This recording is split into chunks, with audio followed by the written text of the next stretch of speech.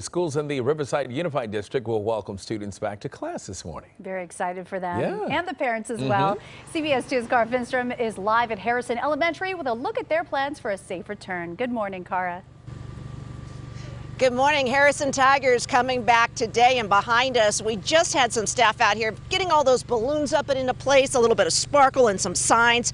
They're going to be busy this year too. They've not only got to catch up kids academically and socially, they've also got to work to keep them safe. Let's give you a look at some of the kids here taking part in their summer program. The 12 and under crowd doesn't have the option of being vaccinated, so take a look. District leaders say face coverings are going to be an important part of their safety protocol. Under state requirements, students will need to wear them indoors, not outside. Riverside Unified students will also self-screen for COVID symptoms at home and have temperatures taken as they arrive. COVID testing is only required for students who show symptoms.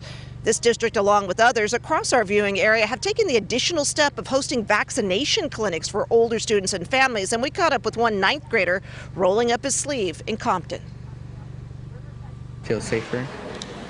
That's like one of the main reasons I want it. I want to be prepared and stay in school. About 100 people took part in that pop-up vaccination clinic. Unfortunately, pediatric cases across the U.S. have been rising just as school starts back up. During the last week of July, nearly 1 in 5 positive cases were kids. Health experts say as transmissions surge with this more aggressive Delta variant, it is particularly important to step up the vaccination push.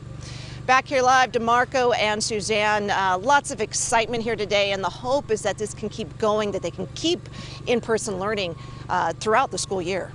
That is the hope, Cara. Before you go, for parents who aren't ready to send their kids back for in-person learning, is there a virtual option available?